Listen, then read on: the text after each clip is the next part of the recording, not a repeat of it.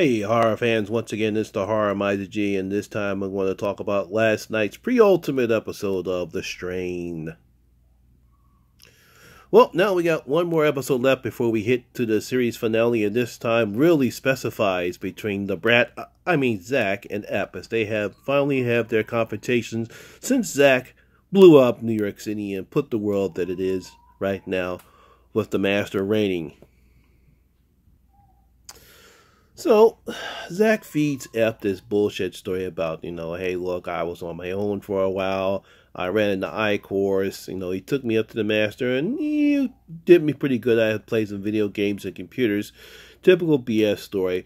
But we wouldn't know if Ep has fallen for it or not. He truly does want to believe Zach, but he says, I can't and you don't. And, of course, Ep doesn't. Come on, man. You blew up the city. You put the world where it is right now, and you've been with the Master for the past 9 months. What do you expect? What do you expect? Do you think we're stupid, you little brat? I guess you can tell I really do not like this kid at all. And like I said before in my previous recaps of this show, he's one of the worst children actors I've seen on a horror television show. But let's move on. After that, we also see that Sanjay has been captured by Dutch and Fett, and they have their own interrogation techniques with him. I actually like Sanjay in this episode right here, because he simply throws back something at them when they talked about how can you portray the human race and how many you kill, and he throws back to Ep and Fett and Dutch. Well, how many of you killed? Hey, look, at least this world was going on. He goes on his tangent about how the world was overpopulating. And, we have crazy people and bum people on welfare, and the country's going to hell anyway, so at least the Master has a solution to get rid of the weak. We can eliminate the weak so that the world can be a better place. This does not sit well with Dutch, and she really beats the crap out of him, which I believe, she beats the crap out of him, but it's kind of a nice scene right there, and I really enjoyed it, because eventually Dutch starts to shake her hand, and they have this last quiet moment, whether they think whether we do on the right thing or not, or what have we become since this war started.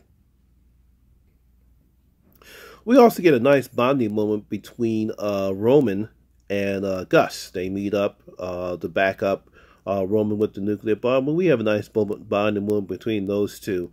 One scene eventually is saying, if you want to apologize, once this war is over, who do you want to apologize to? And we get a reference to a family that Gus was associated with back in season 1 or 2, I'm not mistaken, about this nice family that he protected, I believe in season 1 or 2, protecting. He wished they were still alive. I think her name was Anya.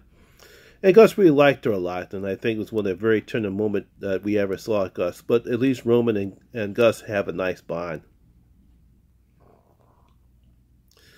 So, since their interrogations did not work, Quinlan, my boy Quinlan, decides he's going to interrogate Sanjay. So he cuts off his bonds, pulls him into this nice little area of their headquarters, and we see Sanjay's wife, and of course they threaten him that if he doesn't tell them, he's going to suck her dry. It's like, you might not think that these humans are good, but to me, she's lunch. He pulls out that special effects tongue that these Rigoli have. Sanjay recreants, and of course he tells them about the Master's place in the Empire State Building, but Flores one and draws a diagram. I also like the fact that they also finally get Zach to do the same diagram to see if he's telling the truth, and of course everything matches, but of course we're all suspicious. As Dutch says, I truly want to believe him, but unfortunately my gut tells me that I can't. Ep and Zach have a nice, supposedly tender moment on the roof after that little small interrogation. And he actually gives Zach a soda can, and Zach somehow can't open it. He cuts himself and puts blood on the whatchamacallit. Ep notices this, and we finally get to the truth that Zach never meant to do anything other than to find out the location of where they're at and where the bomb is hidden. And Ep says, you know what? At least have the decency to look me in the eye and tell me the truth, and stop putting your head down on the ground, which I thought was a very great scene and a very great writing aspect on the characters, because it would have been I really hated it. Give me a second here. I would have hated it if they would have allowed F to believe Zach, even though we know that he's not. And I give the writers credit this time for not having F be a fool and a sap and take Zach for his word. And I thought it was very good and very clever and very excellent, because the character, F. Goodweather, he's not a dumb man. He's a very smart man. He's a very clever man. So I really appreciate the fact that he saw right through Zach's deception. So it isn't before long, therefore, we realize that feelers will be smelling his blood and get the location. So they get the Dodge out of there soon. And of course, the master comes there with his minions. He easily dispatches Sanjay and his wife, and he's kind of pissed off anyway. And he tells Zach, I will not tolerate any weaknesses for you, because he said you were supposed to get the location of the nuke and not signal us sooner. But Zach said, look, I had to do it because they saw right through my deception. But look, kid, it looks like you're effed, because the Masters ain't playing no more. The final scene, we see Quinlan getting ready to, he's going to say, Roman builds a remote control device for the nuke. And they go to the Empire State Building. Of course, the Master's not there. We see all his minions there. One of his minions, I think her name is April. She's April there. She speaks to the Master. And he says, we'll have a time and place for my children when we will have our final showdown, not now. Roman easily dispatches her, and he's surrounded by other minions.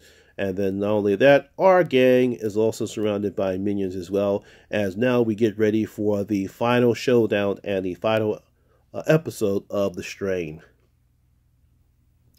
So I thought it was a pretty good episode. Like I said, I really appreciate the fact that nobody fell for Zach's deception, and especially not Ep. I thought he was very good. I know he truly wants to believe in his son. I know he wants to save his son, but now that he knows his son is lost, just like he said, you made your choice, now live with it. So I really don't know what plans they're going to have for Zach. Maybe Zach might finally realize that he really fucked the world over, and he really needs to sacrifice himself, because remember, Strategian says that there has to be a sacrifice. So obviously somebody's probably going to die next week in order to whatever plans the show writers have for the show. So I'm really looking forward to seeing how they're going to end the series. So what do you think about this episode? Have you been watching it? Do you think the last 3 episodes have been pretty good? Comment below and let me know, and we'll talk about it, because I think the last 3 episodes have been pretty good. Kind of make up for the lackluster beginning of this final season.